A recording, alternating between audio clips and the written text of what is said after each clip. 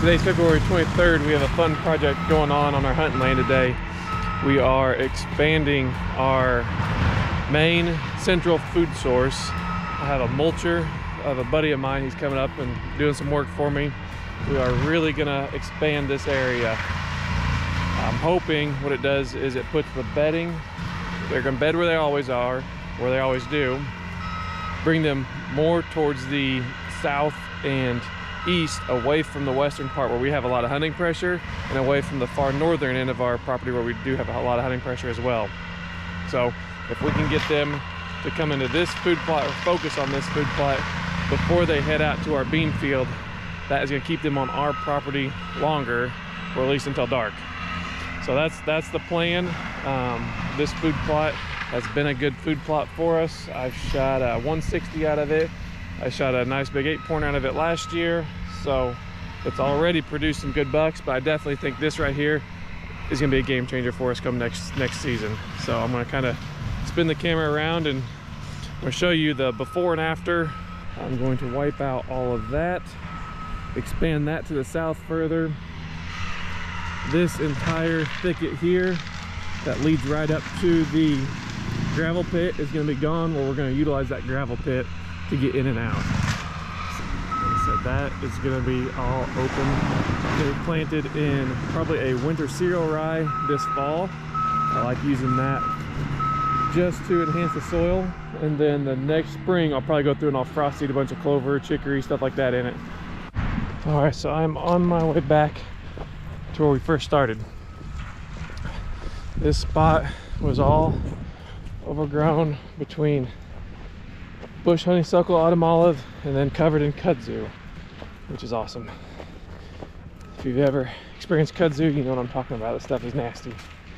So this is the end result. So this used to be all thick autumn olive, bush honeysuckle, and covered in kudzu on top.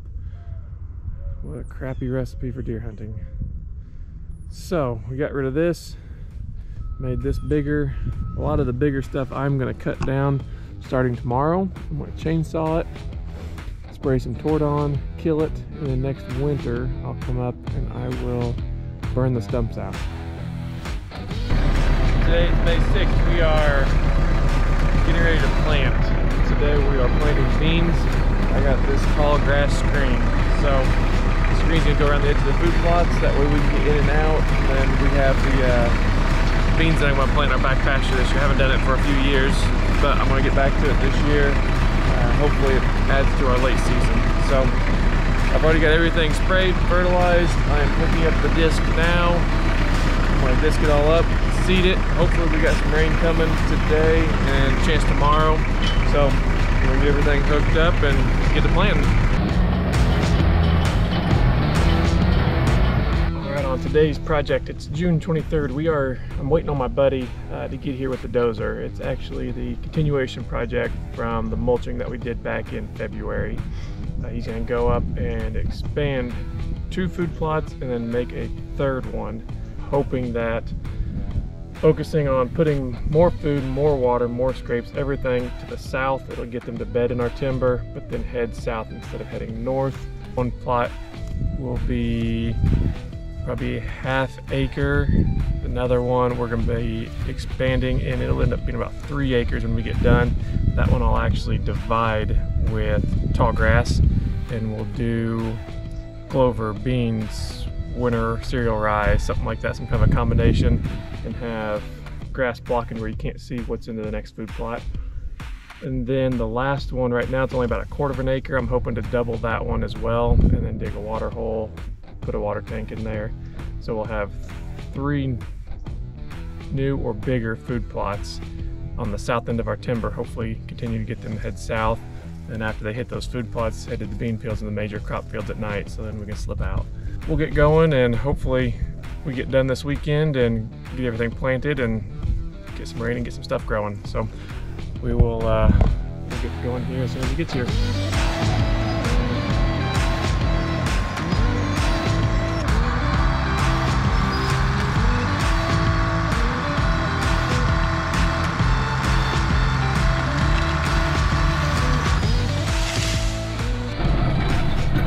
Today's August 1st.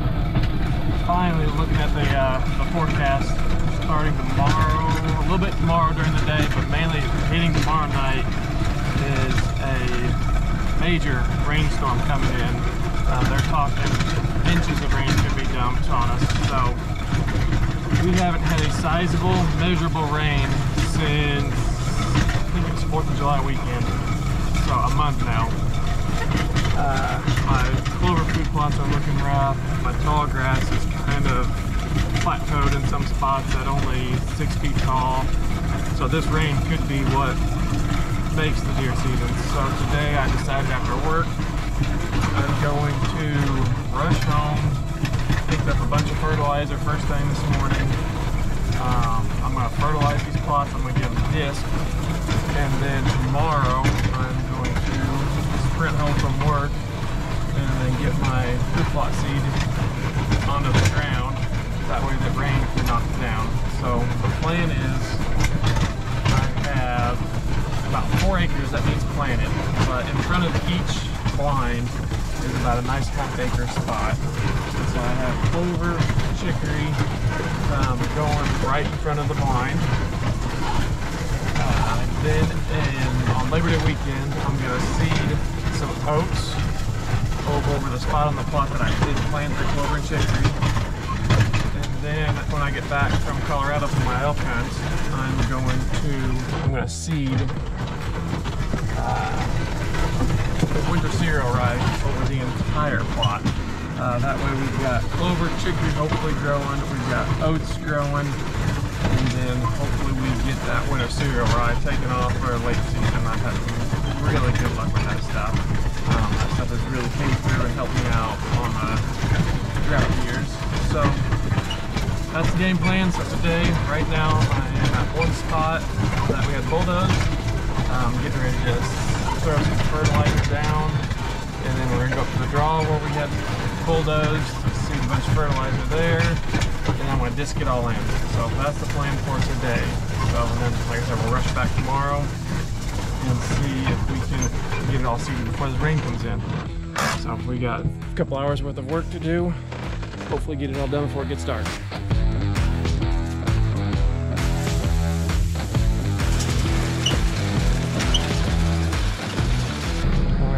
Just finished up disking this part of this food plot that we had bulldozed earlier. So up in front of me is what we're going to put into clover, chicory, and then I'll overseed it into winter rye. And then to my west, I'm going to plant all of that into oats and then overseed that again with the winter cereal rye. So right now I'm just focused on getting the clover and the chicory going. Labor Day weekend we will do the we'll do the oats, and then the end of September when I get back from Colorado we'll be doing the winter cereal rye. So I'm gonna turn around. I'm right now standing in the blind. So what I have in front of me is exactly what's going to be in the clover and chicory. So I'll get that planted. Back that way is going to be the oats, winter cereal rye. Build up that soil, and then I'll frost seed all of that come February, March. And I'll probably end up frost seeding that again as well into more clover. So here is, I'm right now at 9 feet to the base of this platform.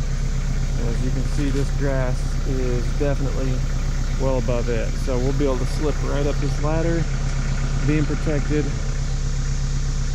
Head out that way. I got a path cut through that little strip of timber and get in and out of here without hopefully too much seeing us. So at least that's the plan. So got a rain coming tomorrow. Gonna get out of work as soon as I can and head back up here to get this seeded. So we got fertilized, disced up the best that I could. With how dry it is, that disc had a hard time getting through there. So we'll get out of work tomorrow, come back up, seed the best that we can, and pray that this rain that they're forecasting actually does happen. So it's been dry. So if we get this rain, this spot's gonna be killer. Somebody will kill a big buck out of this spot. I'm gonna have a scrape come out of there, a scrape tree. I'm gonna put another one right there, be about a 15-yard shot. I have another one halfway through this plot, and then I'll have another one where this plot exits out into the bean field. And then coming from that direction is the gravel pit food plot that has a scrape. So hopefully they will work these scrapes, making their way through here, heading out that direction. I slip out the back. So really just need a west wind, northwest wind, west-northwest wind, blowing me up and over the gravel pit, and it should be killer. So should be able to get to this spot. I think with this grass we should be able to even get into in the morning some. So I do have, you can see, a little bit of grass growing behind this tree. I need that rain to come in to get that stuff to grow, so that way the deer, when they're in this side, can't see what's going on over here. So to make them have to come through this entire plot, I left this spot open, so that way they'll feed through there, hit that scrape, and head on out. And I do have a water hole. Can't hardly see it, but I do have a water hole sitting right about there. So we have a water hole there. I have a pond where those trees are. So we have food, we have water, cover, scrapes. We'll have everything up here. So this should be a pretty dynamite spot. I'm pretty excited about it. So we'll pray for that rain tomorrow, get it seeded. Should be good to go.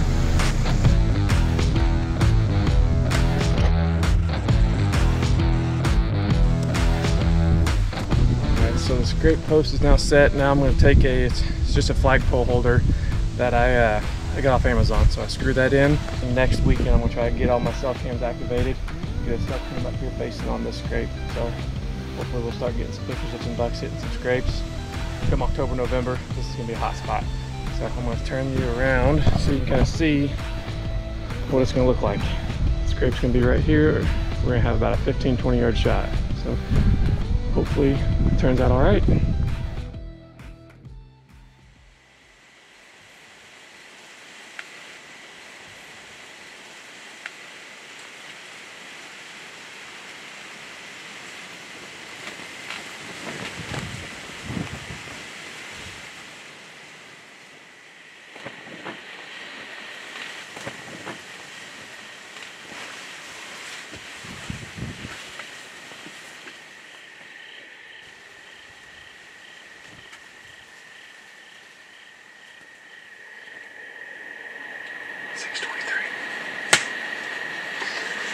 I just got a cell cam photo of the buck that I wanted to come in and see, and this picture definitely impresses me more than any picture I've had of him, so I'm pretty confident he's a mature deer and I'm going to shoot him if he comes in.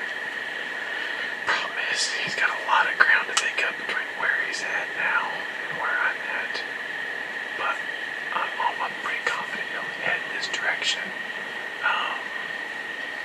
Where he's at.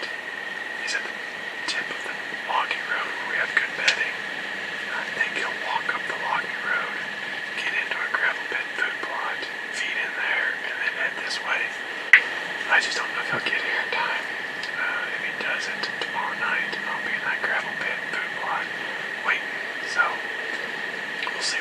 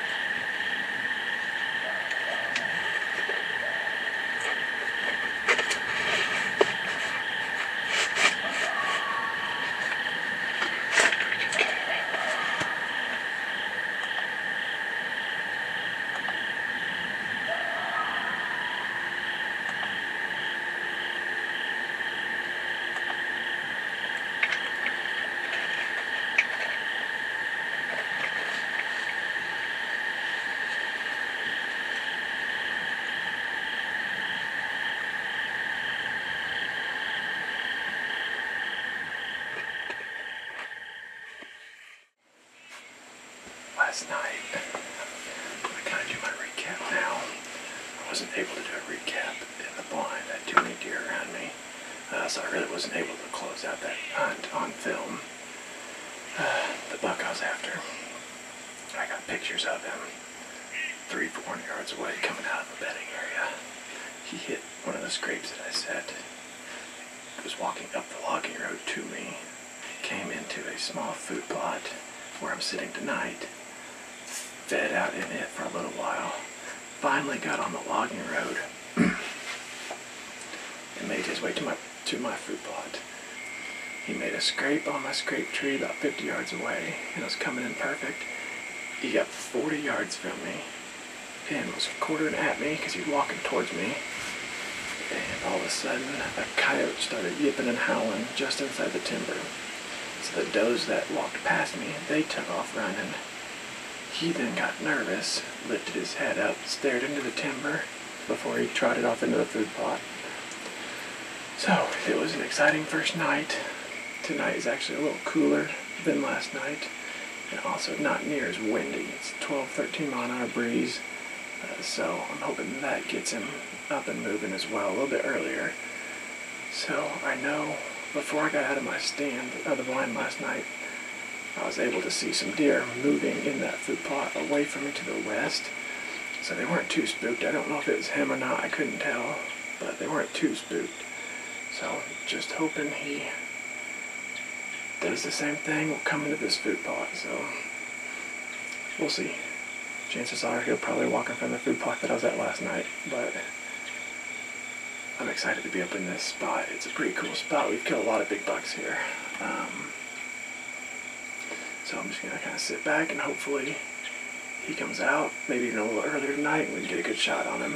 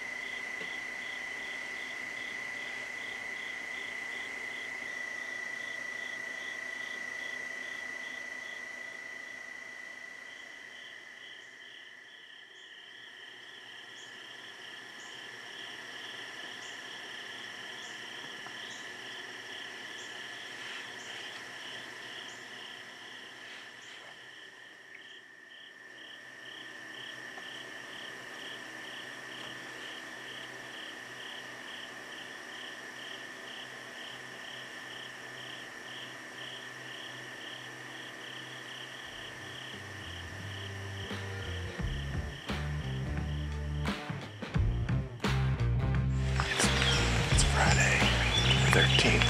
I sat in the rain for the last hour, but it's finally moved off. A little after 5, sit down here on this creek bottom. I have a pond behind me. Cold front coming in, so it's supposed to be colder tomorrow and Sunday, so those 2 days should be good. So I sit back and hopefully have some deer moving here pretty soon and maybe get cracking a big buck. It's October 14th. It's about 55 degrees and we're hunting over a clover field. It's been raining most of the day and it just stopped, so hopefully we can catch something gross in here. Most of the farmers in their fields the last couple days, so hopefully they kick something out. We'll see what happens. Alright, it's now the evening of October the 28th. I'm back up here in the blind process this morning. Didn't see anything. All the guys I talked to said pretty well the same thing, so I'm hoping that means that the afternoon movement is really good since they bedded down all morning. I'm hunting over a clover food plot. When I put the batteries into my cell cam, it did upload a bunch of pictures and showed a lot of bucks up here. That 10-pointer's been up here quite a bit, so hopefully he makes an appearance tonight. It's cool. It's 45 degrees. We do have some rain coming in right at the last little bit of the hunt, so hopefully they get up and move before that. We can get one down before the rain comes in. This afternoon will probably be it for me this weekend, but then I can hunt most of next week, so which should be good. So if we don't get it done today, I have high hopes for next week to get something down before the rut. So we'll see. It should be a good night. So we're gonna sit back and hopefully the action picks up here pretty soon.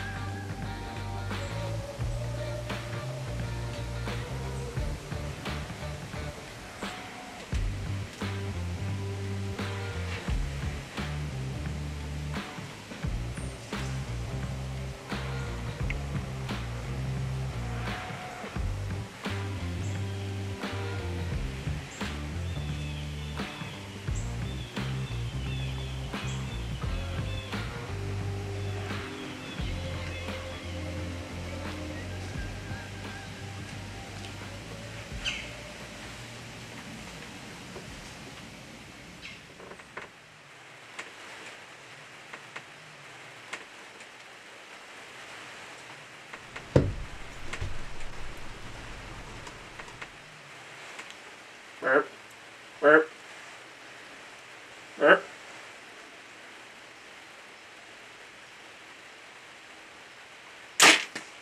Smoked him. Smoked him. Oh, I smoked him. Oh my gosh. That was him. That was that 10-pointer. Oh, I drilled him, man. I'm pumped. Actually, he kind of caught me off guard. I was watching this little buck behind me, and all of a sudden I turned and looked, and he was coming up the lane, and I had him at 25 yards, and I hammered him. I could see blood already coming out of him whenever I hit him, so I know he's not going to go far. Whew, I just hope this rain isn't going to wash away a lot of the blood. I'm going to slip out real quick and grab my arrow before the rain does, so hopefully we can at least get a good look at what the arrow looks like. I'm gonna start tracking him. It's raining, so I'm gonna see if I can get on him quick. Hopefully he's just right up here. I'm sure I smoked him. I'm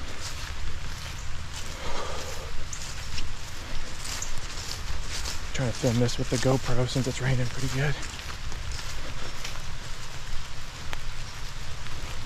Yeah, there's blood. Blood right there.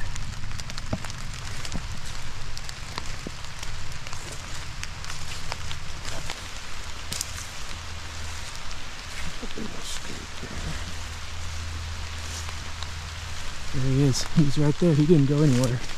Oh man. Yeah, he didn't go anywhere. Oh, he went 40 yards.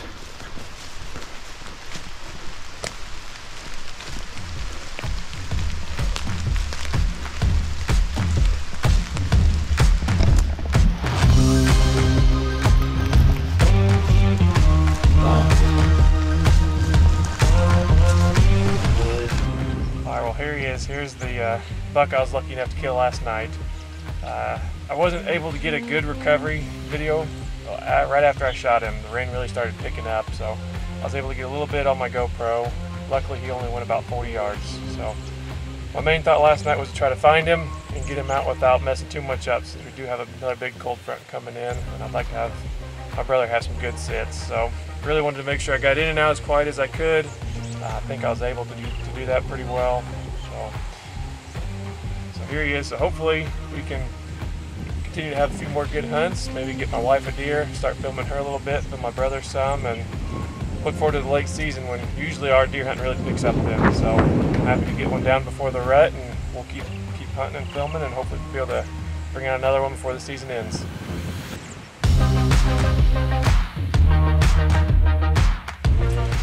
It's Friday, November 10th. We had a little bit of a cold front come in. It's about 55 degrees today. Sitting over a clover food plot. Has a little pond on it.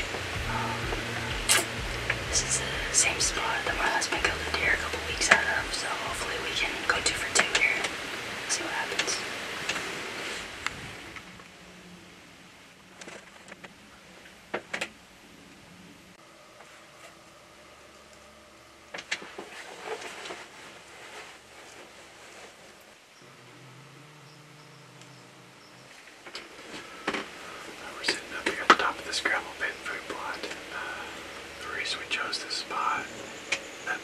saw that was with that doe. The last time I saw him, he was chasing her up this direction, and all those other bucks were kind of coming up this way as well. So what we're hoping is maybe either he loses her, or one of those other 2 bucks that I saw that'd be good ones for Kelsey to shoot will make their way to this food plot looking for a hot doe.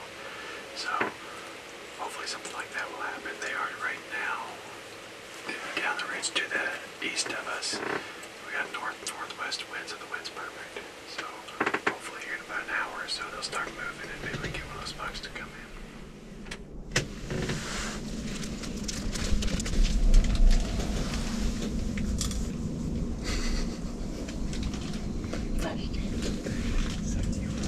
Her favorite part is snack time. It's the only way I can get her to come out here with me. Set me up.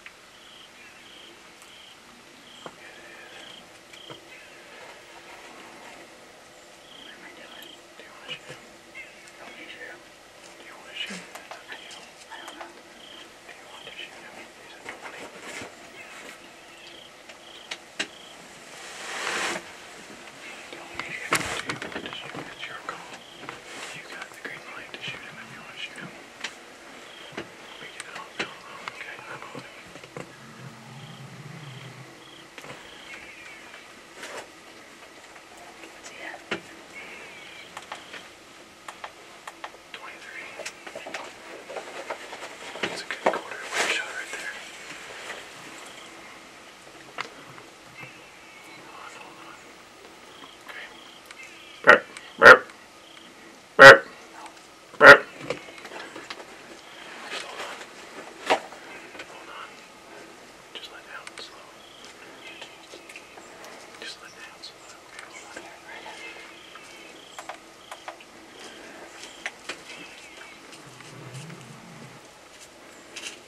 on. Burp. Burp.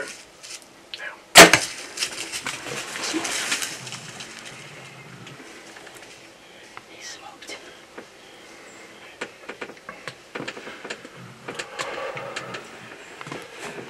You smoke him. He smoked.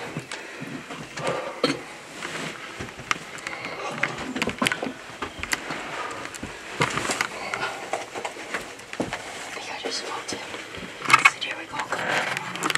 He's got a real goofy right side.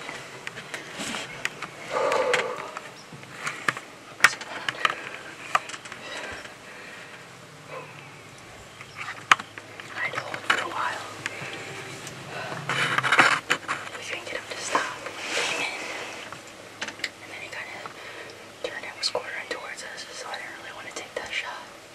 And I held and he came in. I think I smoked him. Good job. I'll give him a little bit.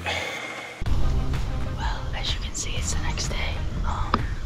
We went back and reviewed the footage, and the deer was quartering towards me a little more than we thought.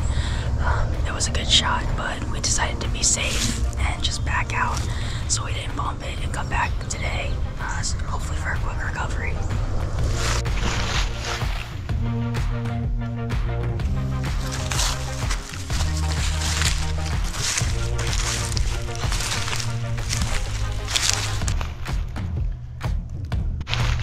There he is. Yep. He didn't go anywhere. Got him. Got him.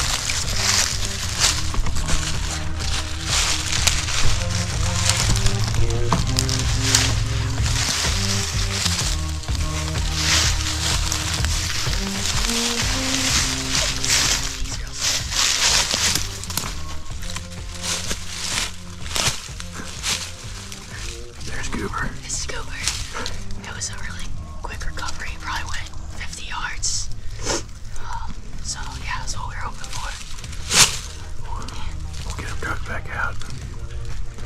We'll get him drugged back out and get pictures on top of the gravel pit. Yeah.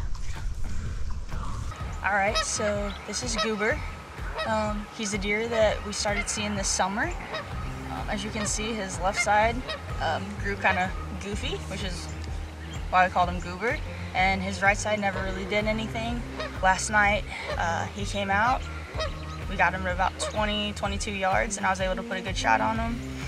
And yeah, so he went about 25 yards and then dashed into the timber a little bit and died there. So we didn't really mess anything up, and now we get to take a little bit of a break and wait till late season.